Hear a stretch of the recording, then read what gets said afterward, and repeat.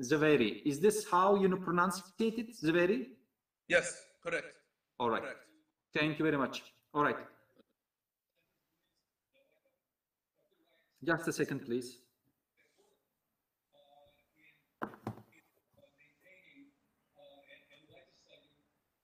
Bilal, başlayalım mı? Siz başladınız mı? Bak, bir dakika bekle. Ben şimdi şarja koyayım. Telefonumu sen. We're getting started.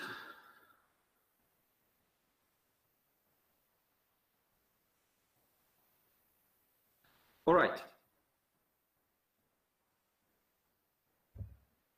Hello, everyone watching and listening. My name is Tuncay, KARDAŞ. I'm Professor of International Politics and Director of Middle East Institute. I'm very happy to be able to chair this panel, which is quite an important topic, actually, Iran and the international system. As you all know, the topic revolving around Iran and its relationships with the region and with global politics and other global political actors is a very important one, not least because of security concerns and security implications of Iran's nuclear program, but also because of the place that Iran occupies in the general framework of Middle Eastern politics. We are very happy to have three important papers in this afternoon.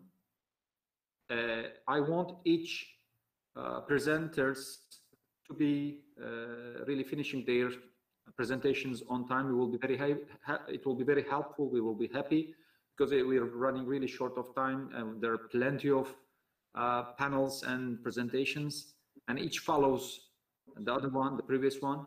So let's start with Agnieszka KUSZEWSKA. So the floor is yours.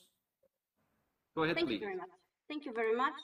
Again, hello everyone. It's a great pleasure for me to participate in this Middle East Congress on Politics and Society.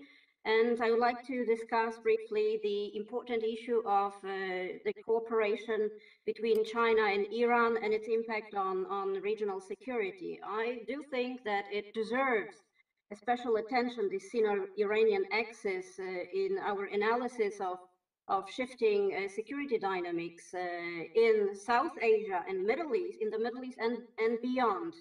Because if materialized, the proposed bilateral cooperation may have far-reaching consequences, both for bilateral interactions, for the regional security, and which includes the future development of China's Belt and Road Initiative. So I will briefly go to my presentation, which I will divide into four parts. The first, I will briefly introduce the cooperation and present this theoretical framework. Then I will address the issues which are very important in this complex Sino-Iranian relationship, and to show the complexity of the issue. So how the cooperation may influence China's relations with Pakistan, which is engaged in the CPEC project, China-Pakistan Economic Corridor, what role Iran may play in the power rivalry between China and India, and what are the prospects of developing bilateral relations. So my investigation is contextualized within Samuel Barkin's realist constructivism, which I presume this combination of realism and constructivism may be referred to discuss and to analyze these bilateral relations. So we have the principles which China emphasizes, such as mutual benefits, common prosperity, community of shared destiny, and so on and so forth. And we also have this kind of relationship between power politics by China and certain ideals China has tried to introduce to the international relations on one hand, and on the other hand, the social construction of international politics, which somehow includes the alliances, mutual, bilaterally coordinated social interactions, which can inspire certain political or ideological shifts in these relations. So by this rationale, I assume constructivism and realism are not counterposed against each other, but they could be rather synthesized in order to extrapolate certain theoretical ramification and practical analysis. So Sino-Iranian relations may become an exemplification of China's ambition to challenge American interests globally, and it can serve as a certain test or test of capacity to intervene in regional affairs. But what is important here that Iran is not a sort of a client state in these relations. Iran also has regional and global ambitions, but obviously we have to emphasize the fact that its economy suffered during the the reimposed sanctions by Trump administration, which China condemned, and obviously the COVID-19 pandemic. So Iran has to do whatever it can to strengthen its economy. So there are two things, motivation and ambitions, which I would say that characterize the objectives of these two states. So what about this cooperation? The first proposal of enhanced multidimensional cooperation, a security-related partnership was made by Xi Jinping during his visit to Iran in 2016, and then it was followed by this proposal of $400 billion economic military deal, which was negotiated between Tehran and Beijing, and it was disclosed in July 2020. So this includes, this is an idea of augmented cooperation, which includes both intelligence sharing, joint military exercises, which is not the first time, because, for example, in 2019, and this is important here, this triangle, Iran, China, and Russia had joint naval exercise in Indian Ocean and Gulf of Oman, which obviously terrified Washington. So this cooperation, if materialized, it can significantly or substantially increase China's foothold in the Middle East. And it can provide China with something extremely important, which is the stable access to cheaper Iranian oil in exchange for China's contribution to Iranian sectors, different sectors like maritime, defense, infrastructure, telecommunication, energy, railways, ports, banking, and so on and so forth. So how this cooperation may influence the general security scenario in the region, especially the second point of my presentation, relations with Pakistan. Pakistan, as we all know, has long-term strategic cooperation with the United States, and is directly engaged in China's Belt and Road Initiative, this grand project which will provide China the opportunity to challenge American assets, to expand its foothold. But recently, the cooperation between Pakistan and the United States has been weakened. And we can say that Pakistan is drifting more and more and more towards China. The CPEC, which will join Gwadar city, Pakistan's port built, constructed by China with Chinese support, to the western Chinese city of Kashgar via vast network of highways, railways, oil, gas pipelines. Once it's implemented, it can provide China with the shortest land route to Arabian Sea.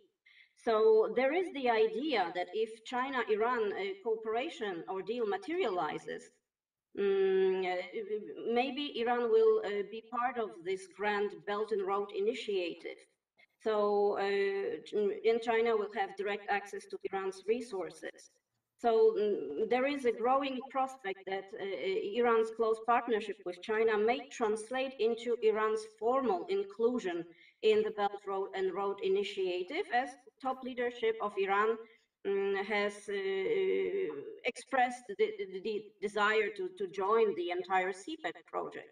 So for Pakistan, it would be a chance for enhanced cooperation also with Iran, even though these two countries have had different conflicts like sectarian violence, which escalated in the mid-70s, especially when Zia-ul-Haq came into power in Pakistan.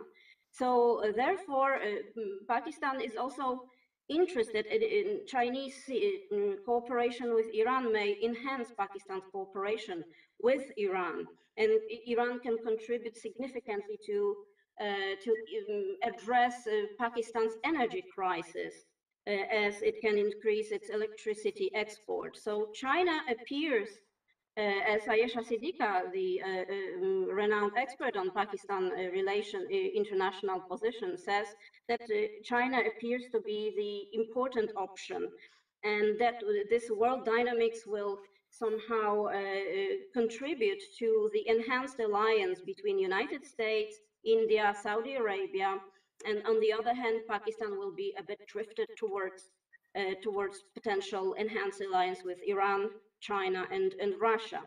And the role of Iran in power rivalry between China and India. As we know, India is also an important player here in this regional power game, with rising power ambitions, and it remains in protracted conflict with Pakistan and China. Iran has developed cooperation with India, which lost its boundary with Iran in the aftermath of inception of Pakistan in 1947 and the partition of the subcontinent. So since that time, we have the protracted conflict, the Kashmir conflict, which includes Kashmir, and Pakistan became one of the crucial points of references in India's security dilemma, of course, apart from China as well.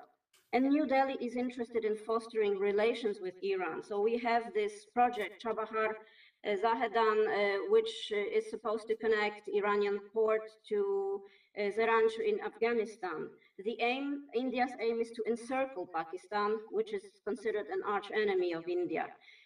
But ever since the reintroduction of US sanctions, India partly stopped cooperation with Iran on different infrastructure projects.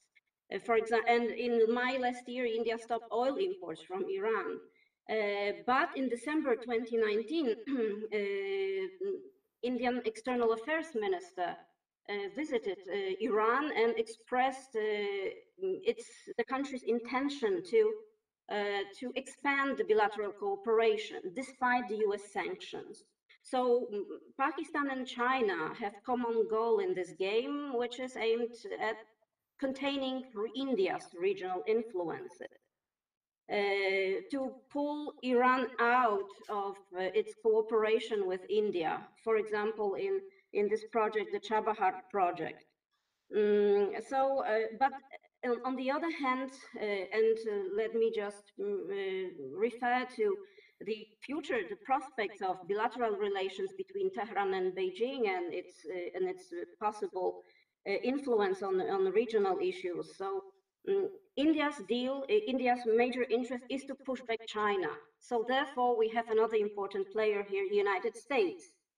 As we know, President Trump's policy vis-à-vis Iran was reckless and belligerent, and it escalated bilateral relations tremendously, especially where the sanctions were introduced.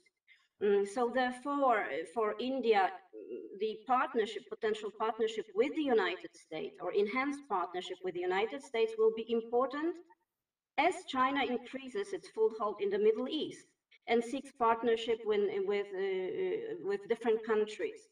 So China wants to push back India. This is like a rivalry between these two regional superpowers. So Sino-Iranian relations here may serve as an important exemplification of China's ambitions and to challenge these American interests globally. Iran has also regional ambitions. So China may also be the important player which will influence relations between Iran and Pakistan. And I think that China will adopt two approaches. On one hand, it will strengthen or aim to strengthen, to enhance Iran-Pakistan cooperation within the BRI scope, but also it may contribute to the augmented rivalry between these two countries because these two Muslim states will try to compete to attract China's attention more. So China may play its card by the so-called divide et impera policy by managing rivalry to achieve its strategic goals, but at the same time phrasing certain ideals connected with enhanced cooperation within the Belt and Road Initiative. Yes, excuse me to interrupt. Excuse me, excuse me to interrupt you, but I've been told that we will have time more than I thought actually. So please feel free to use up your time, and you can even extend it a little bit. So let's say 25 minutes, all right? Okay, but I briefly, because I thought that I will have only 10 minutes. Yeah, okay, I will also, sorry about that. Slowly go to the conclusion. So this sort of divided imperas policy, China as powerful player in the region, which wants to achieve global superpower position in the world. And the major goal of China is obviously to contain the United States. But then we have two important issues which we should address right now when we discuss the potential interactions within the region, including the China-Iran relations.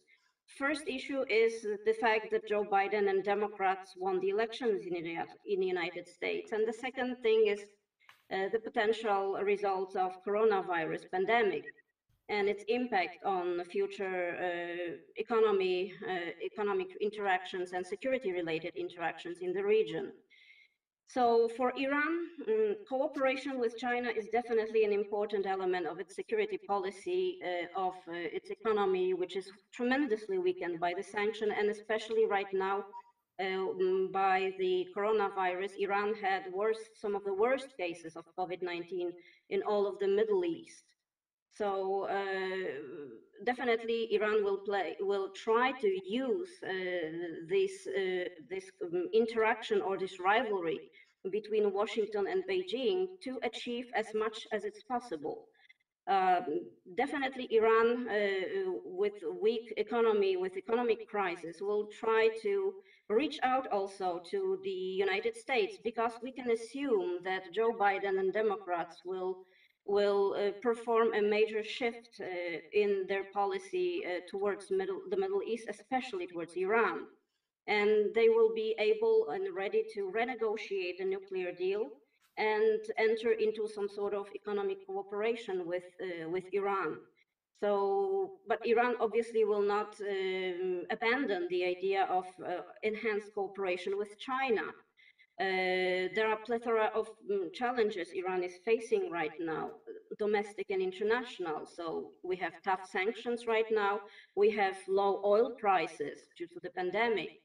We have the threat of international isolation. We also have countrywide protests. Iranian people bravely took to the streets, try to protest against economic problems and even bravely against the Iranian regime. And obviously, the COVID pandemic makes all things worse. So there are many supporters in Iran who advocate China-Iran partnership because they want to use this opportunity to sell oil and other resources to China and engage in the Belt and Road and China-Pakistan Economic Corridor project, which could also strengthen the border cooperation in Balochistan Sistan between Pakistan and Iran, if the project is materialized. But we have to emphasize the fact that the CPET project goes through the very volatile regions in Balochistan and in Pashto areas. And there are many people in Pakistan, many representatives of local communities who violently protest against the CPEC, emphasizing that it does not provide them with any benefits, but only strengthens the power of the Pakistani army. So there are a plethora of challenges, both internal, both domestic and international, which will accompany China-Iran future cooperation.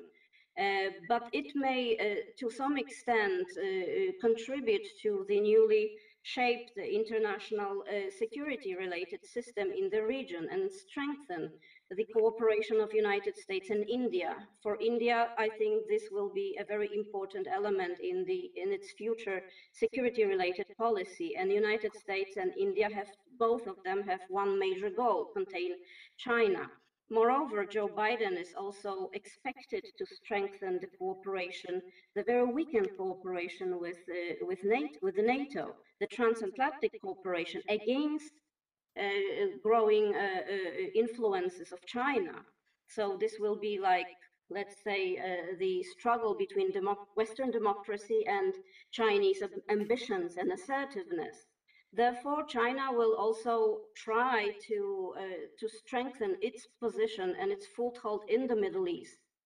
Iran is obviously not the first country with which China is trying to cooperate or cooperates, but Iran, due to its resources and strategic location, can play a very significant role in China's Belt and Road Initiative and in China's, in general, strengthening China's position. So I do think that the American authorities realize perfectly well, and they do understand much better than Republican administration, all these trajectories and all these elements of security-related dynamics. So therefore, the United States will also try to engage more in Iran and to offer certain renegotiation of the nuclear deal, and which can somehow weaken the hardliners in Iran, who were extremely strengthened by Trump's belligerent policy. So Iran will try, Iranian regime, Iranian government will try to use the situation that it is like the major point of reference in the policies of two major superpowers, both China and both United States. So it will play this game and try to achieve as much as it's possible. If we take into consideration Iran's strategic regional position, Tehran and its role, Tehran will be reluctant to have this sort of patron-client sort of relations with Beijing, which to a large extent characterize, for example, the relations of Pakistan and China, and will try to play a more important role in the Middle East. And the US role under Biden administration is, as I said, important to the future. China is a competitor, so this coordination of the policies aimed at containing China will be definitely strengthened. And I think that in these endeavors, Iran will be one of the important points of reference. So the smart policy maybe will be to some extent introduced. So yeah, I think that would be it of my presentation. Thank you very much. Thank you very much, Agnieszka. I'm very happy that you have presented your very important topic. China is a global player, as we all know, but it is really there's little known as a topic. I'm very happy that you have also suggested that it's a dynamic, ongoing process. The kind of relationship that is unfolding, it's an ongoing dynamic relationship open to many factors. So I'm glad that you have pointed that out. So I'd like to thank Professor Agnieszka KUSZEWSKA. Thanks to her also for finishing on time. By the way, I'm told that there will be only three of presentations. So we are one short of 4, which was originally planned. So we will have extra time for all of you. So I will say that our next presenter, Fathollah-Nejad, the floor is yours. You have 25 minutes. Merhaba, good to be with you. Good to see also Mahjoob, although I don't see him on video now. And also good to be listening to Agnieszka. What I'm going to do in the next few minutes, probably not 25, so I'm going to keep it a bit shorter, and then perhaps I'm going to have more time for Q&A. I'm going to talk about a topic that I've addressed in my SOAS PhD dissertation many years ago, which is going to be published at the end of this year, which is to look at Iran's international relations during the so-called nuclear crisis of the 2000s. And in this vein, to have a look at whether the so-called Eastern great powers, the non-Western ones, were able to provide Iran with the benefits that it has been desiring. And as you remember, during President Ahmadinejad, Iran proclaimed the look to the East policy, which is a term for a geopolitical preference of the Islamic Republic of Iran vis-a-vis Eastern great powers. And this look to the East was somehow revitalized just a few years ago, ahead of the 2015 US unilateral withdrawal from the JCPOA. And if you look at those particular two junctions, you see perfectly well that those proclamations, although they're part of Iranian foreign policy thinking, which I'm going to be talking about a bit in a second, those proclamations in favor of the look to the East policy came from Tehran precisely at a time when there was great disappointment over the role of Europe as a kind of balancing power vis-a-vis US sanctions pressure. But starting with this look to the East idea in Iranian foreign policy, this goes back, of course, much more than a decade. Probably, I mean, at least after the collapse of bipolarity. The idea is quite simple. The idea is based very much on a material idea, that is the nexus between Western Asia and Eastern Asia, the former, harboring the main hydrocarbon producers in the world, and the latter East Asian economies being the most thirsty one when it comes to energy supplies. So this is very much a material underpinning of this idea of Iran looking to the East or having a geopolitical preference for the East. And of course, there are ideational elements to it as well. There is the idea that first, Iran is an Asian power, and as such, identity-wise, it has to be part of Asia, and for that matter, not part of the Middle East itself or any other geographical security region. Another underpinning idea is that there are efforts towards establishing an anti-hegemonic front against the United States. And for that purpose, Iran should seek allies, powerful allies in the East, in Asia to do that. So China or Russia or India are contemplated about as potential allies of an anti-hegemonic front by Iran. When it comes to Iranian foreign policy thinking, of course, there are different foreign policy schools of thought, but very, briefly, one could argue that there is one school that has a geopolitical preference for the West, and there is another school that has a geopolitical preference for the East. The former school, for instance, is very much represented with the current Iranian government under President Rouhani, that was very much adamant to forge a deal with the West in order to get sanctions lifted and so forth. But the idea, so this Rouhani school of foreign policy, so to speak, has this geopolitical preference for the West because it has a different reading of international relations. It agrees with those from the hardline camp that the US is in relative decline, but it doesn't see that the US is in ultimate decline. And it doesn't see the international system as a fully multipolar order, but one that is increasingly multipolar.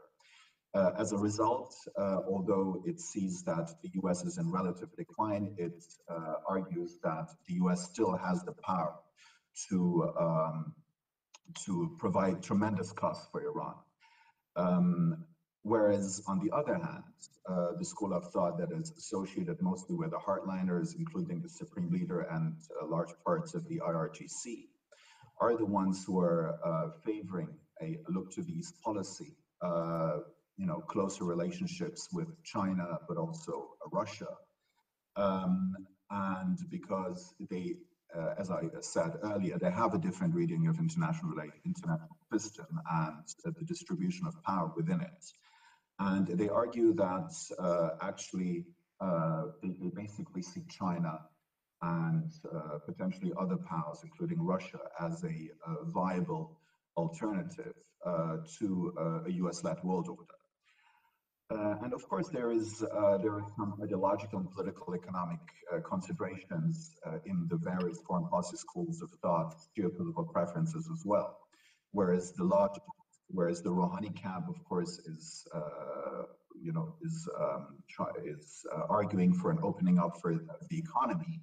This can be seen as a threat to the hardline camp that would see its monopolies questioned when such an opening would happen, and therefore the hardline camp that is very much in favor of a look to the east is seeking is understanding that a look to the east policy would not potentially jeopardize their monopolies, so it's less risky in political economic terms.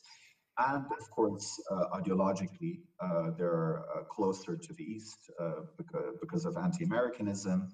And last but not least, the hardline camp does not have to fear that Eastern great powers would table issues such as human rights and democracy when dealing with Iran. So the kind of thing that, for instance, Europe would occasionally do. So there is a very clear preference of the hardline camp in Iran for a look to the East. Yet this look to the East, idea has very much been also questioned in Iran over the last few years because of the experiences in the past. As I mentioned at the beginning, during the nuclear crisis, Iran was, for the first time, very strongly advocating for the look to the East.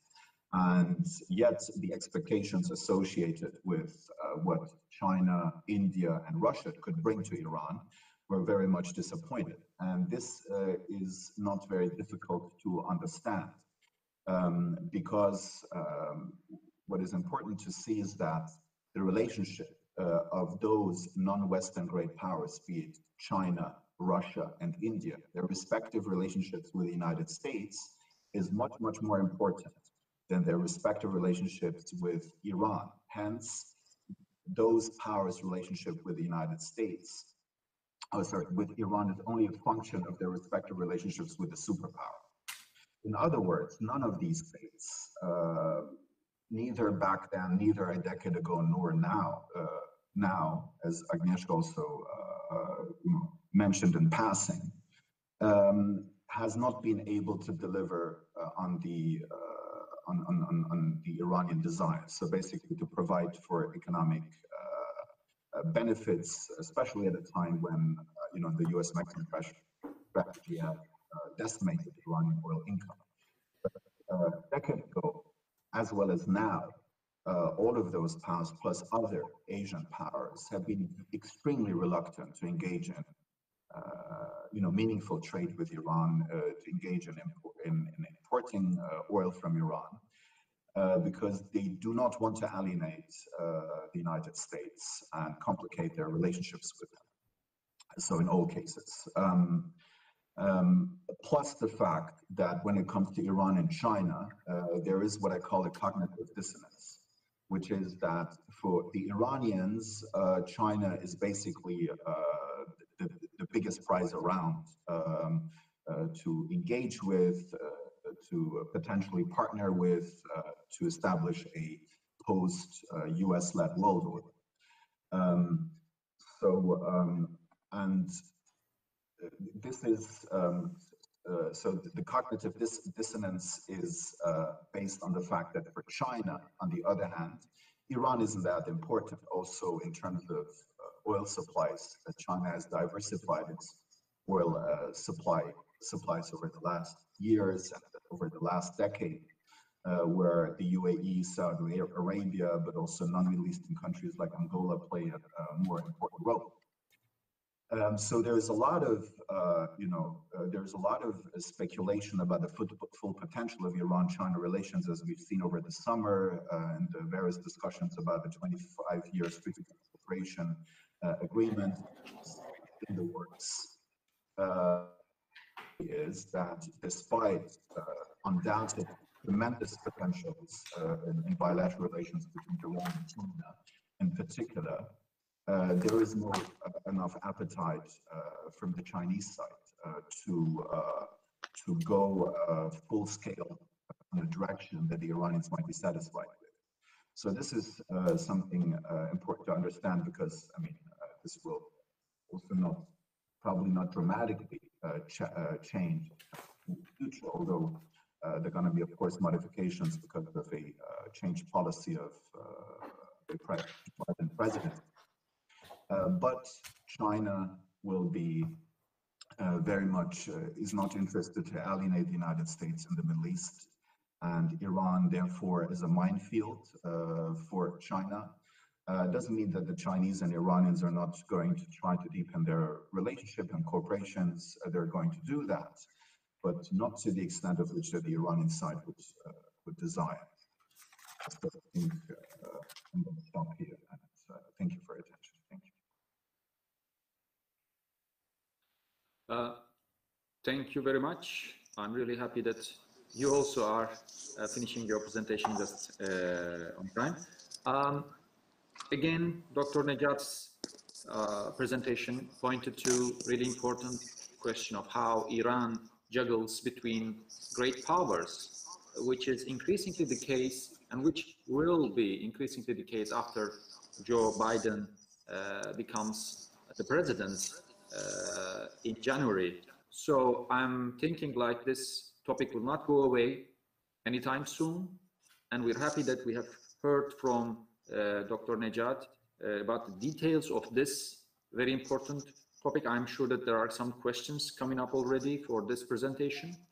Now again, we are moving to our next presentation from Mahjoob ZWEIRI, and the topic of his presentation is Gulf states and the Arab world, which is also important in terms of its place in the regional dynamics of which Iran is part.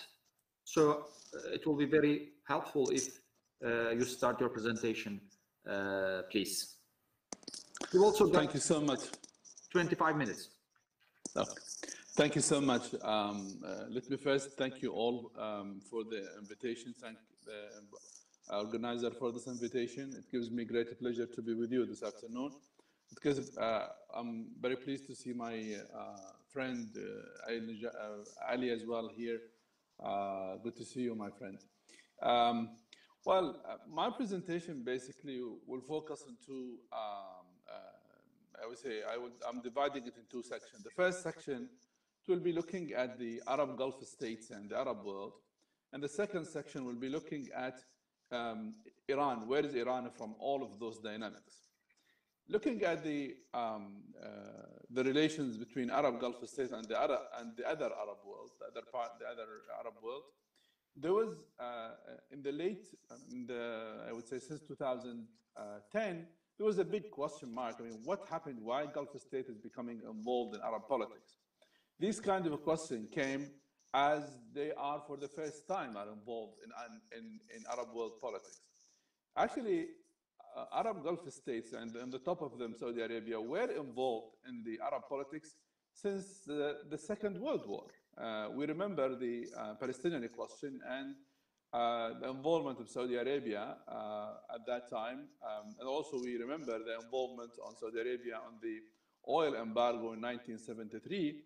And we also remember that the opportunities opened by Arab Gulf states to a lot of Arabs to work in the Gulf here, and then basically they sent their own money to the other Arab countries where they were able to contribute to the development on other Arab countries. So the involvement did exist, and it was also significant on political, socio-economic levels. What was interesting in the recent years is the proactive role of the Arab Gulf states. That is actually, I would say, call it the new stage, the proactivism, that Arab Gulf states, or some of them, they become proactive on regional politics and international politics as well. And I think all of this happened, actually, I would say, after the invasion of Kuwait, 1990. I think the reliance, the understanding that, you know, we are, for example, you know, an oil small countries, you know, we have a good alliances, so it's enough to rely on them. I think this has been changed because of what happened in Kuwait. Kuwait, a country overnight, has been invaded by a neighboring, you know, brother Arab country, and the world, you know, knew what happened. So I think since 1990, there was the seed for proactivism and in politics when it comes to the Arab Gulf states. The real dynamics, we witnessed that basically late, simply because the consequence of the invasion of Kuwait was absolutely strong on Arab politics, because it started what's so-called the Arab peace process with Israel. And here, another chapter of involvement of Arab Gulf states in Arab politics, because Madrid conference in 1991 will never succeed without the contribution of Arab Gulf states financially and politically. And we know that the Palestinian Authority in after the Oslo Agreement, and then Wadi Arab Agreement, and then all of those, in a way or other, they had the blessing from Arab Gulf states because of the alliance with the United States as well. So things are very interlinked, and it's hard to see that Arab Gulf states were not involved in any level in Arab politics I would say, 2000.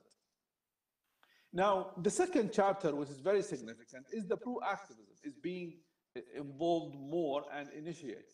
I think it was obvious that if one can say the Al Jazeera channel in Qatar was one of the evidence of this kind of proactivism, is actually guiding the discourse, reshaping the narrative of Arab politics. And that was a very interesting move, because this network is not about only just a network broadcasting the news. It's actually reshaping the narrative, reshaping the discourse on the Arab world when it comes to the authoritarianism, to the freedom of speech, and other, etc., etc. So that was also a very interesting chapter of this proactivism. Now, the reaction, even from within the Arab Gulf state, to that was weak, and this can be seen in Arabiya and then Sky News and other outlets, which did not approve to be actually succeed in any level. The second level of proactivism, I would say, in regional politics, basically we start witnessing that in the after the invasion of Iraq 2003, where more I would say role is being played in international politics. The United States will not be able to do whatever it did in Iraq without sort of support from regional players, including Arab Gulf states and Turkey and others. So this is also an important chapter. So it's being engaged on international politics. The serious event, the serious milestone, I think, it was the Arab Spring. Arab Spring basically was a very interesting, important milestone where you see a real proactivism from Arab Gulf states. Basically, Arab Spring has divided Arab Gulf states into two fronts. One front which basically says what's happening is good as long as Arab people want that. The other front says, no, the status quo is good, we don't want to change. And it's obvious, I don't need to remind you that, it's obvious that Qatar, for example, was, in favor of what's happening as long as it's happening because of what Arab people want. Saudi Arabia, Emirates were I would say, maintaining the status quo pre-2010. So that division basically reflected on Gulf relations and on Gulf Arab relations, because basically we started to see alliances. Now, this alliance and this kind of, accesses, as they call them, we witnessed Saudi Arabia, Egypt, for example, Emirates, Qatar on the other side, with Turkey. But let's go back to 2000, for example, 6 and 8, and we see that, for example, there was the same, I would say, the sort of fronts were shaped at that time, where, for example, Syria, Iran, Qatar, Hezbollah, and Hamas were in one front, according to the other, and though are the American front, who are basically pro-American. So these kinds of coalitions or alliances were there. But what's interesting about what happened at 2010, they become clear within the Gulf politics. So we witnessed that there is a serious role played by each front. What's also interesting to see, there is a proactivism in the level of international politics, where you see Oman is coming and say to the Americans, to the Iranian guys, I'm ready to facilitate any kind of discussion between both of you. Please come. And 2008 and 9, we remember what happened in Oman. So these kinds of level of proactivism were very clear, were increased actually rapidly from the Gulf states. Now, of course, those created more division within Arab Gulf states. For example, Saudi Arabia was not happy of Omani role of facilitating discussion between Tehran and Washington. Qatar was in favor of that, was not seeing this a big deal. Every country has the role to play as long as it can maintain it. So there was a disagreement, and those level of disagreement were actually had increased rapidly between within Gulf states as a whole. The first reaction we see or reflection of these differences was 2014, when you see Saudi Arabia, Emirates, and Bahrain, basically they withdraw their ambassadors from Qatar. That was a reflection of that regional role that each country was playing. So the reflection was, I'm not happy of that role. I'm no longer can cope with this. That is the message Saudi Arabia was trying to send Bahrain and Emirates, that they no longer can cope with this. And 8 months, 9 months, the problem solved, and the ambassadors were sent back to Doha. But the issue did not disappear, because every country continued its policy, regional policy. Qatar continues its mediation. Saudi Arabia continued relation with Egypt, bringing, get rid of Mohammed Morsi, elected president, bringing, an army back to politics in Egypt, and supporting all counter-revolution in the Arab world, in Libya, the decisive storm in Yemen and the ramification of that. So they went at the end, in their way to fight any possibility of change in the Arab world. While the other side, you see, for example, Qatar, maybe Kuwait a little bit, they have, I would say, a positive position to what's happening in the Arab world, and trying to mediate to calm down the situation. Of course, just 3 years later on, 2017, we witnessed that Egypt actually is paying back to Emirates, Bahrain, and Saudi, and saying, look, I'm joining you on boycotting Qatar, which is the blockade in Qatar on 5th of June 2017. That is an important milestone in this kind of change of politics and the relation between Arab world and the Gulf. Egypt, that country close to the Mediterranean, joined 3 GCC countries on imposing a blockade on a neighboring country. That was very interesting move, because this shows that the reflections and the reactions to what Qatar is doing get to the end from those countries. And now still this kind of blockade is continuing. So these kind of just important milestones show us how much there was a dynamics when it comes to Arab Gulf states, and how much they become active, and what was the ramification when it comes to bilateral relation, even from with GCC as a regional organization. And these kind of differences is likely to continue as long as these kind of differences. We are living in a time where politics in the Arab world, there was a lot of vacuums, and those vacuums need to be filled. And any player now, including Gulf states, if they can fill the vacuum, they will fill it using alliances, using economic and power and networks. They will basically maintain this. So as long as those vacuum exists, it's likely to see such I would say differences continue. Now this is a part. Now where Iran from all of this? And the time where Saudi Arabia and Emirates, for example, they disagree with Iran, and they basically they said in 2017 on what they called the condition against Qatar, they said one of the conditions is to cut the relation with Iran. Emirates, they opened their relations with Iran and strengthened their relations with Iran, and say that there is no crisis on the relation between Abu Dhabi and Iran, but they wanted Qatar to cut the relations with Iran. So Iran actually is in the center of this dynamic of the relation between Arab Gulf state and Iran. And let me remind you, this was the case even before. And the relation between Arab Gulf state and Mohammed Hosni Mubarak, Iran was always on the scene. Iran was always discussed. And Iran was always used as a political card. Mohammed Hosni Mubarak, when he wanted to get an aid from Gulf states, he will bring Iran and said, we may normalize relation with Iran.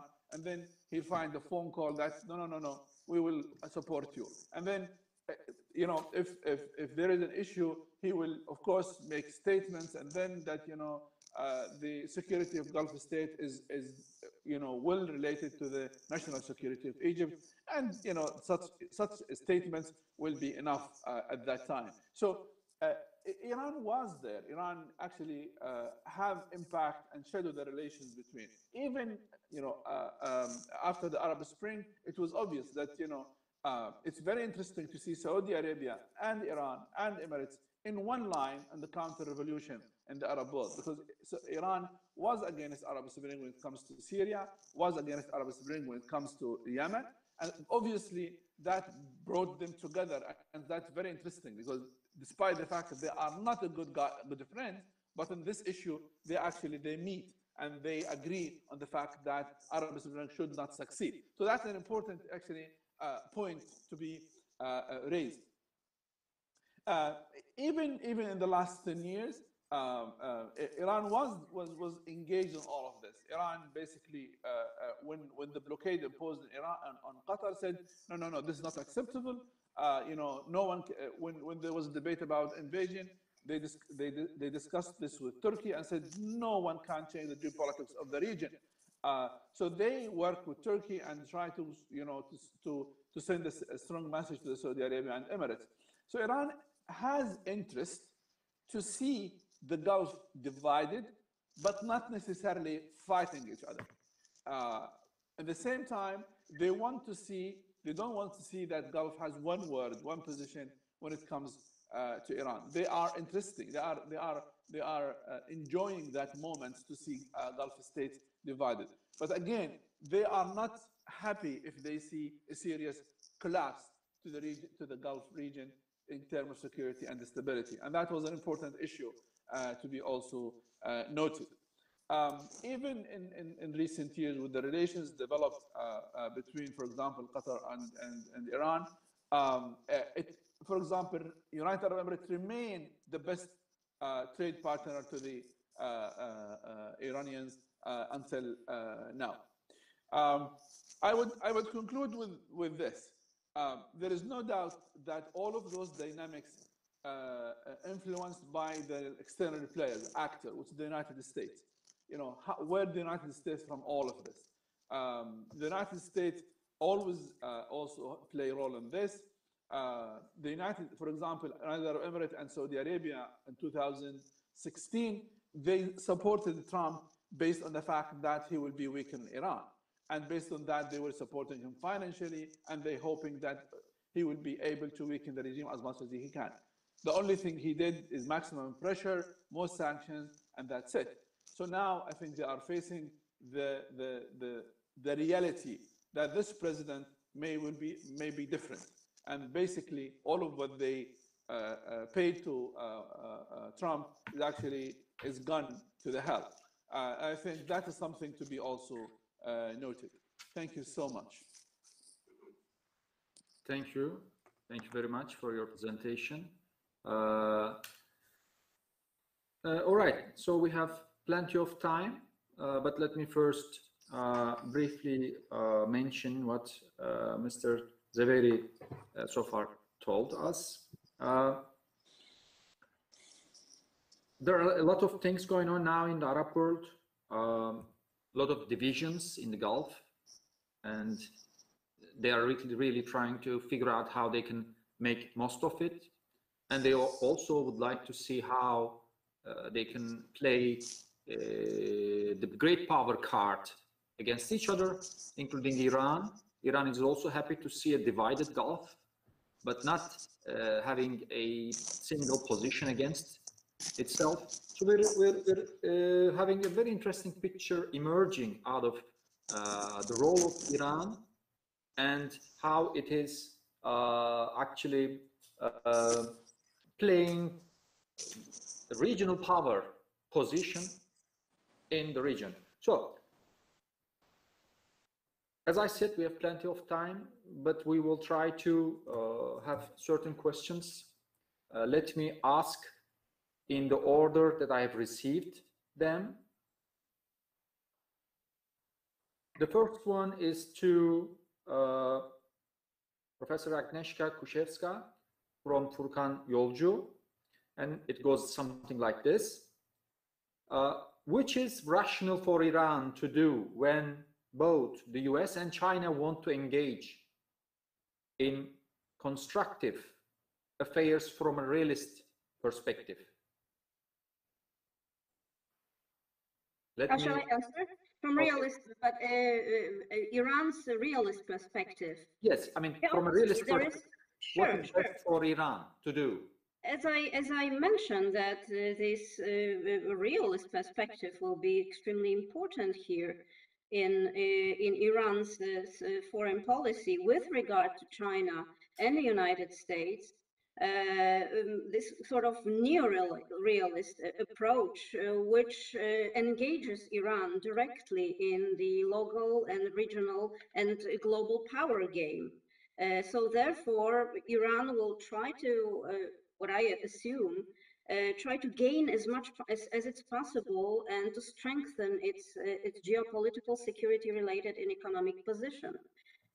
Because Iran currently faces, as I mentioned, a plethora of challenges. So therefore, I would say that this neo-realist approach, if we refer to theoretical analysis of international relations, will be one of the most important elements for the theoretical framework when we discuss Iran's foreign policy. And I would also say that the fortunate change of power in the United States and the ultimate failure of Trump also provides Iran with some additional possibilities, because previously the interaction with the United States was entirely hostile during the Trump administration. But now we all hope, and also in Europe, we do hope that it will change, as many European companies and American companies lost a lot when the sanctions were introduced, and the majority of European Union countries were absolutely against the reimposition of sanctions on Iran. So I would say that this change and this cooperation between the EU and the United States, it gives Iran as well certain additional chances, possibilities in its foreign strategic policy. Mm-hmm. Thank you very much. Let me also ask, convey another question from Mehmet Rakipoğlu to ZWEIRI. The question goes something like this. How do you see the Biden administration's impact on the Gulf relations, on the Iranian-Saudi competition, particularly? Mm-hmm. Well, Yeah. This is for Mr. ZWEIRI, Professor. Okay. Well, I think there are two levels to answer this question. The first level, historically, there isn't always a crisis, not a crisis. I would say there isn't a serious matter when it comes to Democrats and the Gulf. Saudi Arabia, in particular, always was worried of Democrats. Democrats, they talk about the human rights, they talk about freedom of speech, they talk about all of these things. And Biden did mention all of this in his campaign, and they criticized Mohammed bin Salman directly. So these are serious matters. And actually, I'll be talking tomorrow morning about this issue. So there is a serious concern from specific countries in the Gulf. It's not necessarily all of the Gulf states are worried on the same level. I don't think so Oman is worried. I don't think so Kuwait is worried. I don't think so Qatar is worried. I think Qatar in particular, relies on the fact that they deal with the institutions. Even when Trump was in power, they were dealing with Pentagon, with Department of State, with other institutions. And now, what's interesting and what's really sticking the Doha position is that Democrats relying on institutions. Biden will not disrespect the decision of the Pentagon. He will take into consideration the decision or the recommendation of Pentagon or Department of State or other institution. So that itself is serving the interest of, for example, Doha. But again, when it comes to Iran, I think Biden and Democrats, they signed the deal 2015 without any kind of consultation with Arab Gulf states. That's obvious. That's happening. That's happened. Of course, Saudi Arabia was very upset of that, and it has been said that the green light was given to Saudi Arabia to start the decisive storm in 2015 was just to cool it down and say, look, you can do something. Go and weaken Houthis in Yemen, which was unfortunately until now did not finish, and war in Yemen is actually the big mistake now. Biden himself is actually saying this war should be ended yesterday, not tomorrow.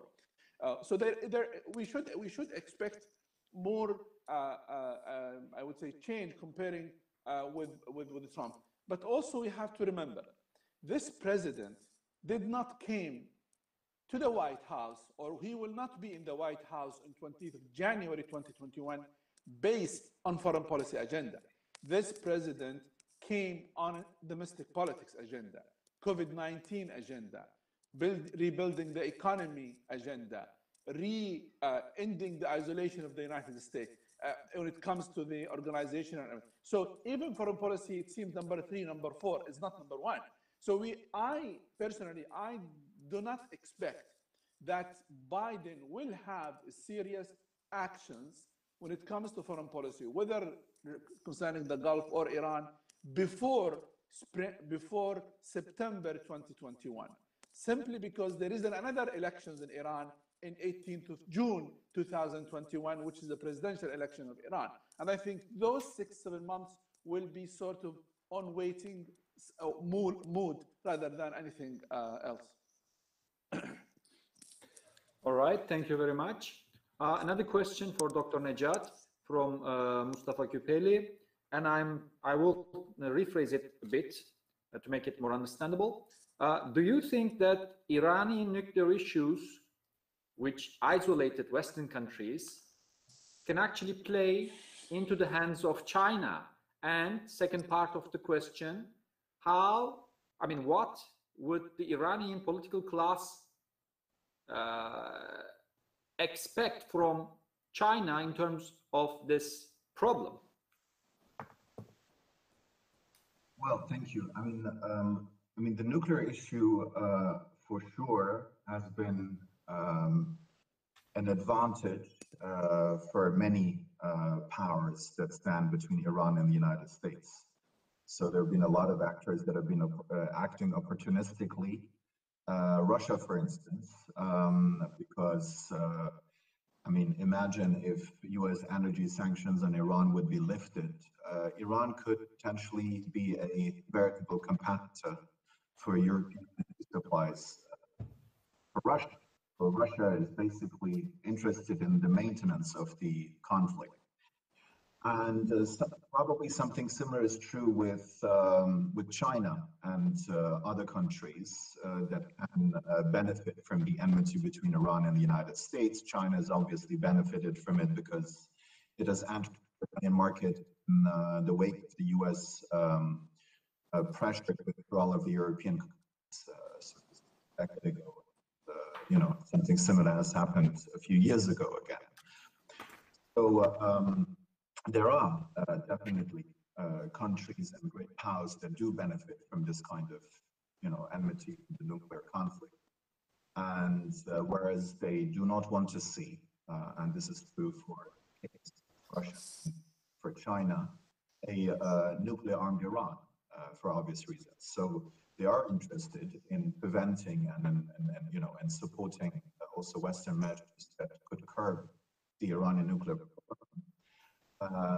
And on the other hand, they act quite opportunistically, of course, and looking at their own interests, dealing with Iran when it comes to the question of repatriating funds to Iran to the country or not, or in engaging in some kind of barter deals. You know, countries like China could send their goods to Iran. I mean, India did that as well, maybe. All right, thank you very much. I think this, I mean, this brings us to an end. But before we finish, let me also say that there are indeed lots, we have learned a lot from this panel. Thank you very much for all the insightful comments from the panelists. There are still lots of unknown parts in the context of Iranian and Gulf politics and their relationship vis-a-vis each other and with the great powers. So thanks a lot to Professor Agnieszka KUSZEWSKA, thanks to Dr. Fathollah-Nejad, and thanks to Mr. Mahjoob ZWEIRI. Very nice to have you all. Thank you so much. Thank you so much. Thank you. It was a great pleasure. Hopefully next time we will meet in Turkey. Well, thank you for that. Thank hopefully. you. So thank you for the viewers, listeners, and watchers.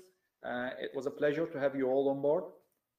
So this brings us to the end of our panel. Thank you again. Thank you. Bye-bye. Bye. Thank you. Bye.